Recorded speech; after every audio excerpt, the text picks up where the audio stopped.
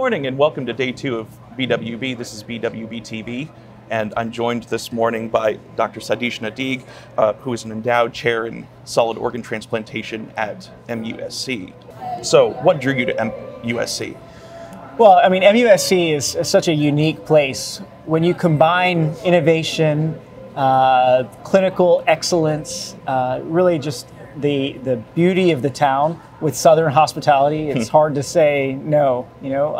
Originally, I'm from South Carolina. I trained all over the world. I did my residency at Harvard and my PhD at Oxford. Went to the University of Michigan for my transplant surgery specialty training, and it was sort of a no-brainer when I decided to come back home to Charleston, South Carolina to start my career, and really haven't looked back since. Can you describe living and working in Charleston, South Carolina? Yeah, so there's really not much better than living in Charleston, South Carolina. When you're about 10 minutes from 6 different beaches, it can't get better than that. But what's really interesting is it's that big city feel, but really in a medium-sized town that's just cosmopolitan. It's growing, it's vibrant. There's this real startup culture there.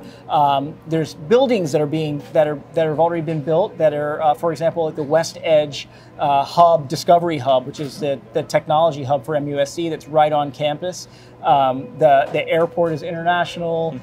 It's just a top-notch place that you have the state's #1 hospital in a city that's ranked in the top 5 in the country, I would say, if not the highest. So really a great place to live. So how have industry collaborations, innovations at MUSC and in Charleston affected your practice? Yeah, so that's a great question. So globally speaking, innovations like our collaborations with Medtronic and Siemens on an institutional level really lift the entire innovative culture of the institution.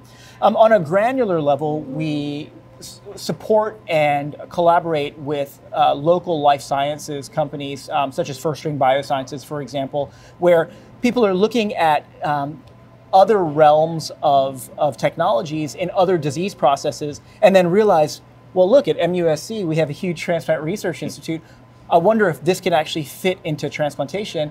We're able to really plug and play with these local life sciences industries, and we've been able to do that and been successful with NIH Small Business Technology Transfer grants, as well as really building the culture of the startup technology at MUSC from my personal clinical practice, but as an institution as a whole as well. So what is next for the transplant program at MUSC?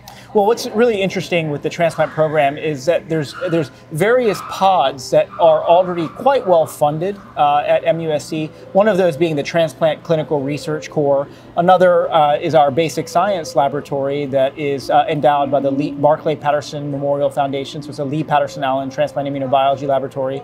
We have a clean cell facility right on site.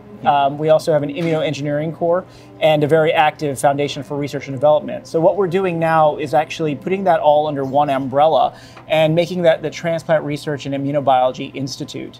What that allows us to do is really be on the cusp of the next era of transplant. So transplant can really be broken into 4 eras. The era of immunosuppression, where people tried to get organs from rejecting. The era of preservation, where preservation solutions were developed to really spread the field and allow organs to last longer out of the body. The era of technique, where we just got better at doing the transplants themselves.